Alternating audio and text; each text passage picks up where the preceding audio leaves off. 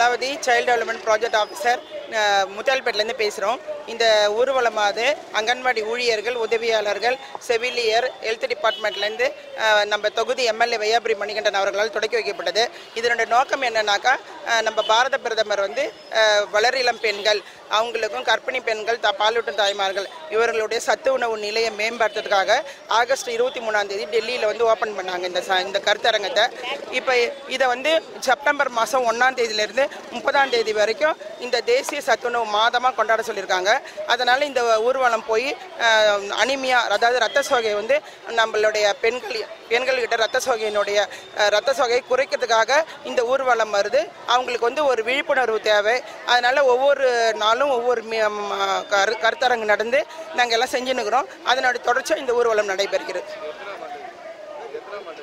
புரியல,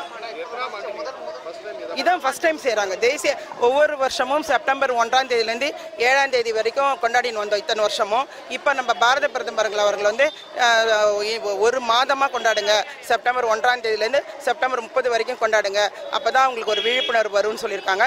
அதனுடைய தொடர்ச்சியாக ஒவ்வொரு திட்டத்திலையும் வில்லியனூர், அரியாங்குப்பம், முத்தால்பேட்டை, இவங்க காரைக்கால் எல்லா இடத்துலையும் நாங்கள் இதை செஞ்சுன்னுக்கிறோம். இது வந்து முத்தால்பேட்டை திட்டத்தின் கீழ் நடைபெறுகிறது.